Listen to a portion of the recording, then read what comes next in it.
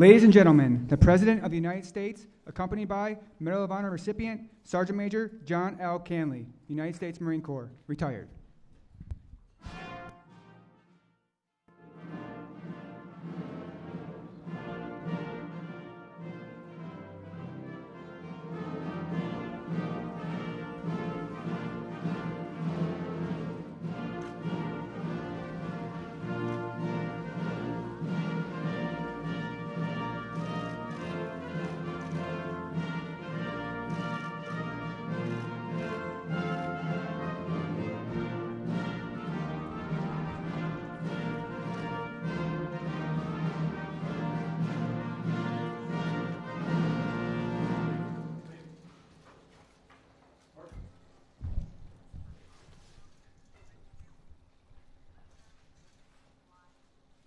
Let us pray. Almighty and holy God, whose spirit is unfurled to every breeze from dawn to setting sun, in the midst of this ceremony, awarding the Medal of Honor to Sergeant Major John Canley, we call on your presence, Lord, as we remember those days of fierce combat in which Sergeant Major and his Navy Marine Corps combat team fought for life in the crucible of the Vietnam War. We acknowledge to each other and to you, God, that seared into the action of those days of intense and sustained fighting are the echoes of American battles long forgotten, hundreds of skirmishes and combats, and the tradition of things endured and things accomplished, even battles yet to come, such as regiments hand down forever. With great humility and high respect, Lord, we turn our hearts to Sergeant Major and the warriors who descended into the ferocity of the violence so described in this Medal of Honor citation. We are forever grateful for their sacrifices to our nation. In your providence, Lord, we pray for all our war guardians on watch today. Encourage and strengthen them as they protect our country. Finally, righteous God, may this Medal of Honor testament of the fidelity and courage of Sergeant Major John Canley be a place where our nation finds unity and strength in the land of the free and the home of the brave. Amen. Thank you very much. Thank you. And thank you very much, Chaplain. Appreciate it. Please sit down. Vice President Mike Pence, thank you for joining us for today's ceremony. This is always one of my favorite events. I like brave people. We meet them right here. 50 years ago, an American Marine fought with unmatched bravery in one of the longest and bloodiest battles of the Vietnam War, the Battle of Hue City. The name of that heroic Marine is Sergeant Major John Canley.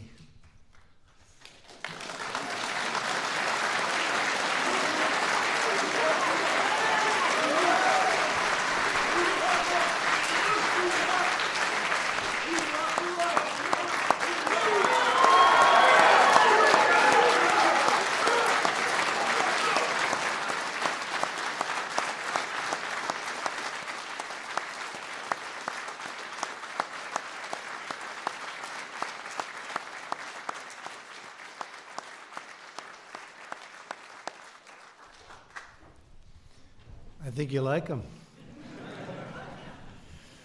Today we proudly award John the Congressional Medal of Honor.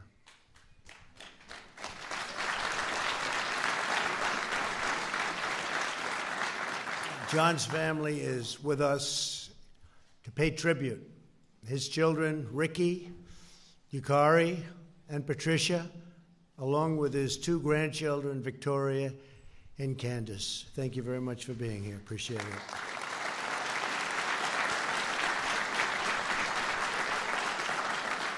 Also with us is John's cousin, who has always been like a brother to him, James Canley. James, thank you very much. Stand up, James.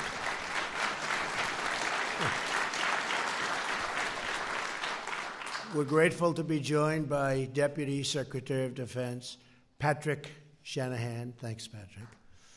Secretary of the Navy Richard Spencer.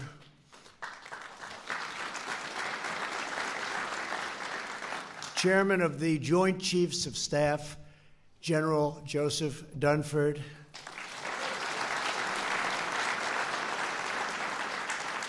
Hey, John, there's some pretty big people over here when you hear that, right? These are the biggest. These are the biggest, John. Former chairman of the Joint Chiefs of Staff, General Peter Pace. Thank you, thank you, thank you, Peter. Commandant of the Marine Corps, General Robert Neller. Thank you. Thank you, Peter. Stand up, Al. Come on. Stand up.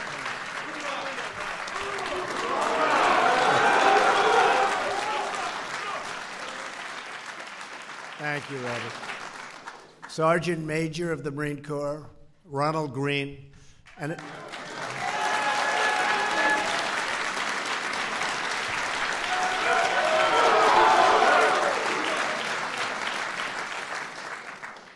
it's like old family week, huh?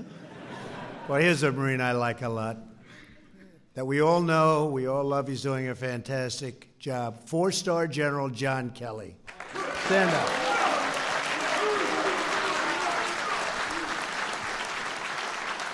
And thank you as well to Congresswoman Julia Brownlee for being with us. Thank you. Thank you, Julia. Thank you very much.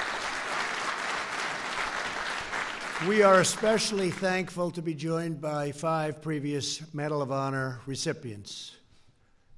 Donald Ballard, Harvey Barnum, please stand as I call your name, Roger Donlin, Thomas Kelly, and Brian Thacker.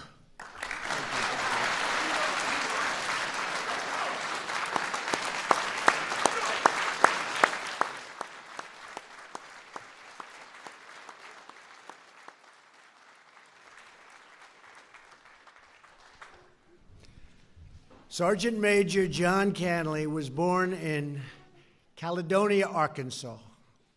In 1953, at the age of 15, John used his brother's paperwork to enlist in the United States Marines.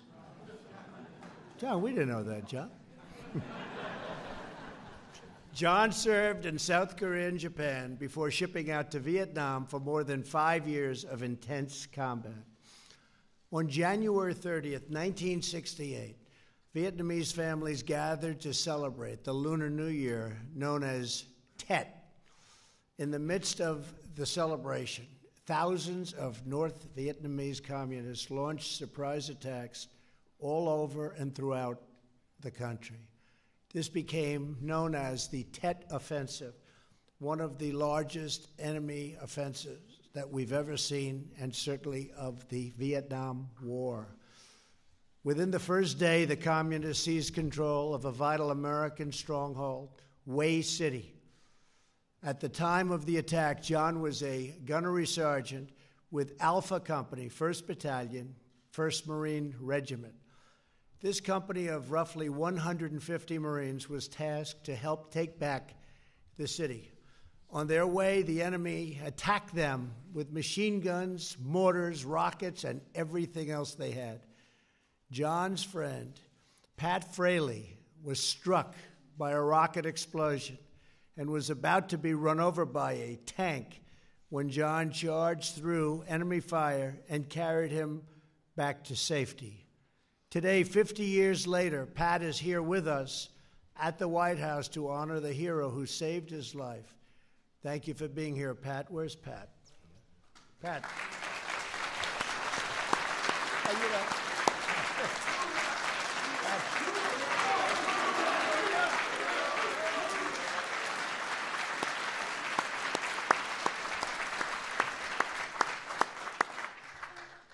That's great, Pat.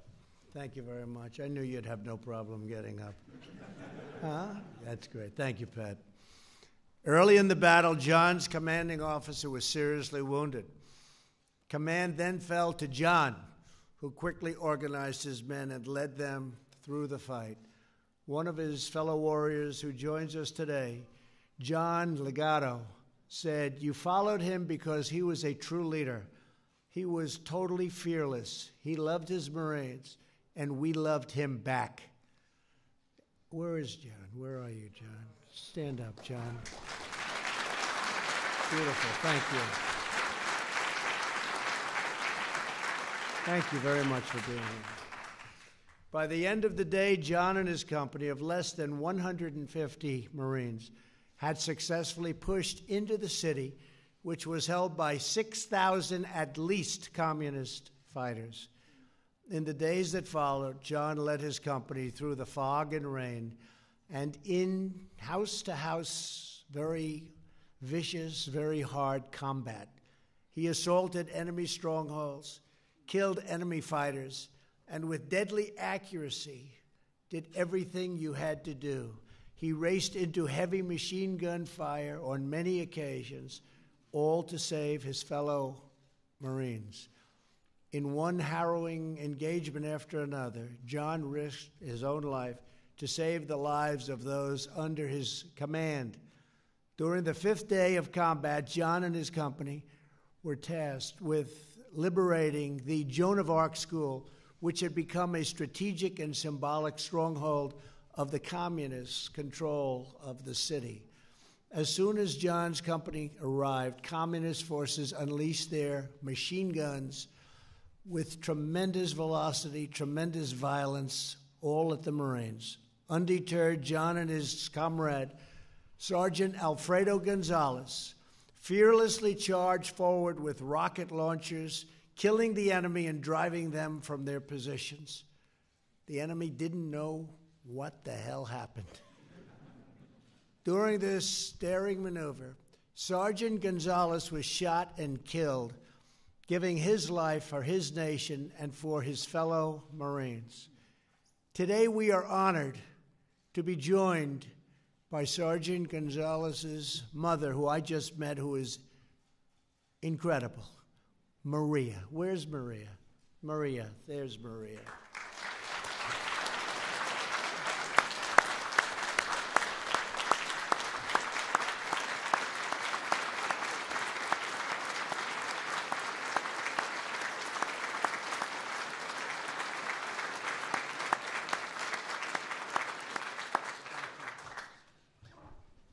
Thank you, Maria.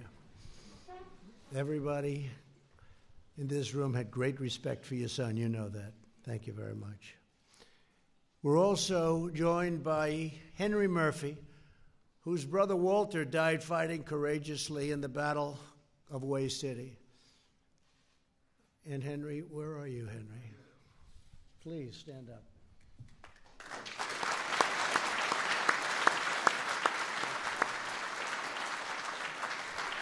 To Maria and Henry, we are eternally in your debt.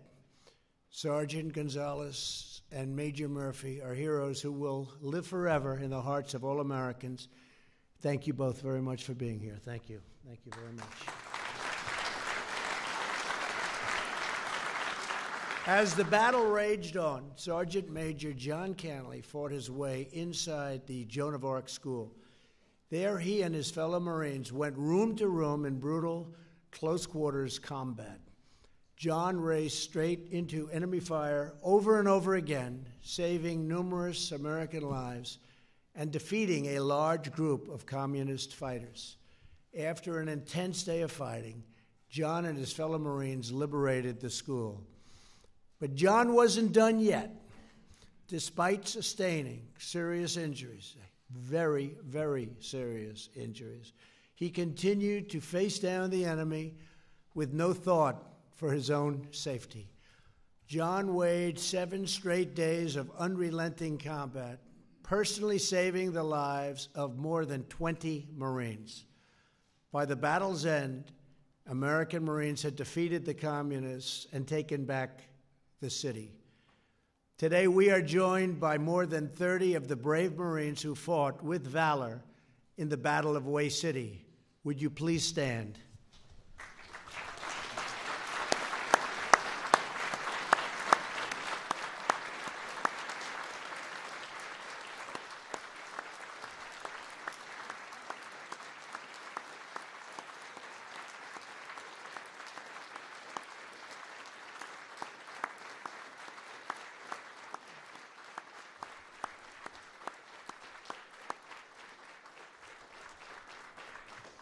You make us all very proud.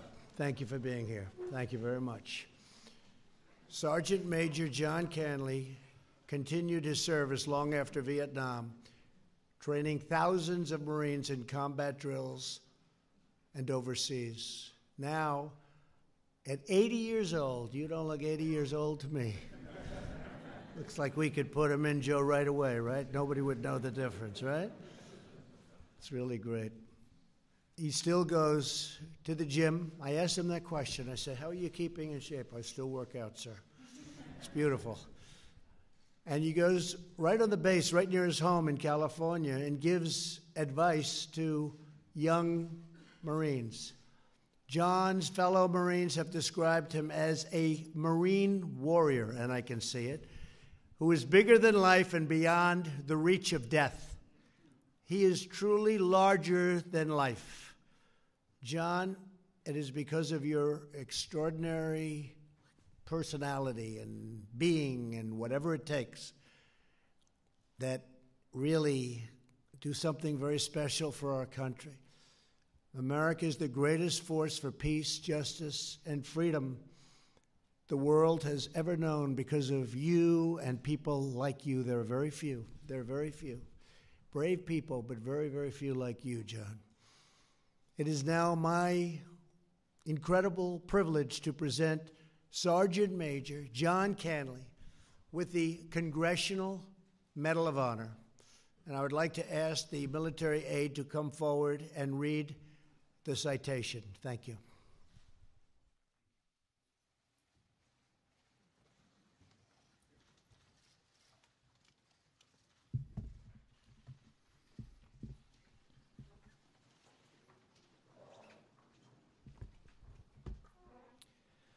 The President of the United States, in the name of Congress, takes pleasure in awarding the Congressional Medal of Honor to Gunnery Sergeant John L. Canley, United States Marine Corps, for conspicuous gallantry and intrepidity at the risk of his life, above and beyond the call of duty, in action against the enemy, while serving as Company Gunnery Sergeant, Alpha Company, 1st Battalion, 1st Marines, 1st Marine Division, from 31 January to 6 February 1968 in the Republic of Vietnam. Alpha Company fought off multiple vicious attacks as it rapidly moved along the highway toward Hue City to relieve friendly forces that were surrounded by the enemy. Despite being wounded in these engagements, Gunnery Sergeant Canley repeatedly rushed across fire-swept terrain to carry his wounded Marines to safety. After his commanding officer was severely wounded, Gunnery Sergeant Canley took command and led the company into Hue City. At Hue City, caught in deadly crossfire from enemy machine gun positions, he set up a base of fire and maneuvered with a platoon in a flanking attack that eliminated several enemy positions. Retaining command of the company for 3 days, he led attacks against multiple enemy fortified positions while routinely braving enemy fire to carry wounded Marines to safety. On 4 February, he led a group of Marines into an enemy-occupied building in Hue City. He moved into the open to draw fire, located the enemy, eliminated the threat, and expanded the company's hold on the building room by room. Gunnery Sergeant Canley then gained position above the enemy strongpoint and dropped in a large satchel charge that forced the enemy to withdraw. On 6 February, during a fierce firefight at a hospital compound, Gunnery Sergeant Canley twice scaled a wall in full view of the enemy to carry wounded Marines to safety. By his undaunted courage, selfless sacrifice, and unwavering devotion to duty, Gunnery Sergeant Canley reflected great credit upon himself and upheld the highest traditions of the Marine Corps and the United States Naval Service.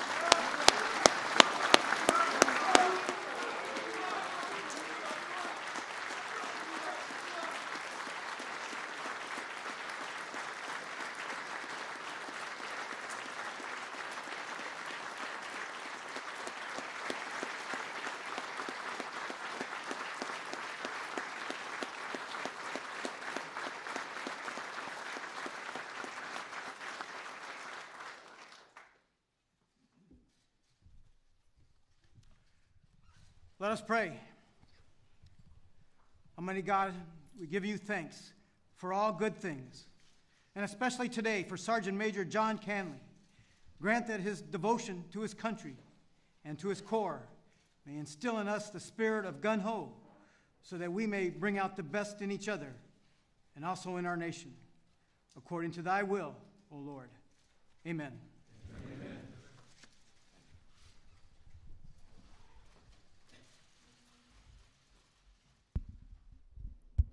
Ladies and gentlemen, please remain in your seats until the President has departed the East Room.